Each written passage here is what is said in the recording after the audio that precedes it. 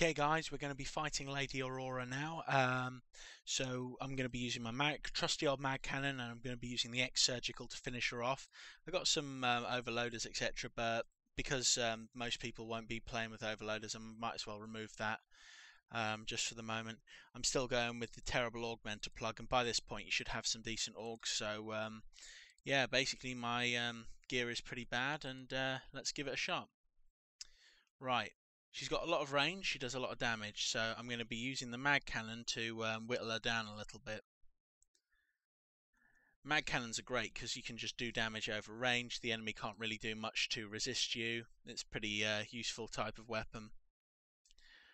She does actually, her damage ain't so bad, but when she injures me, it cripples my ability to fight. She's gone into her defensive mode now. Alright, let's see if I can get a fight on her.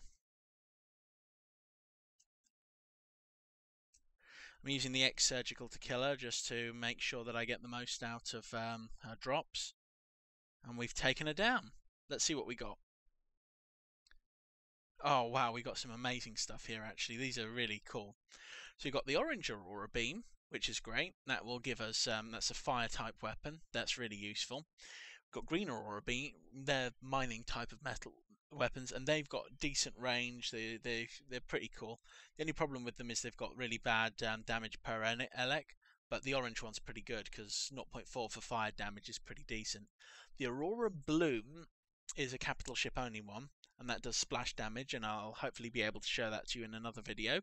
And I'm actually happy I got that one. But yeah, basically we have defeated her, and Lady Aurora is no more. Just remember, if you can kill it in a Phunka, you can kill it in anything. Good luck!